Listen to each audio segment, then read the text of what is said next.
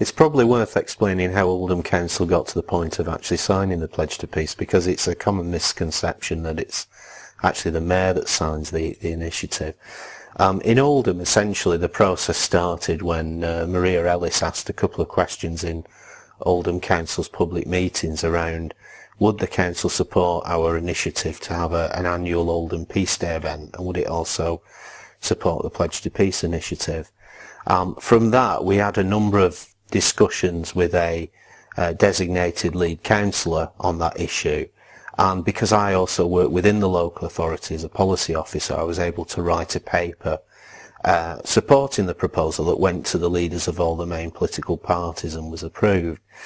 Following that process of internal discussions and consideration of a policy paper, the council actually eventually approved a formal resolution that it become a signatory of the Pledge to Peace in April of 2015.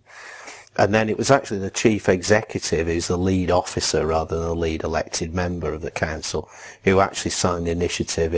in July, making Oldham the first and so far only UK local authority to sign the Pledge to Peace. So it's actually very much up to the local authority to determine who signs the Pledge to Peace on its behalf.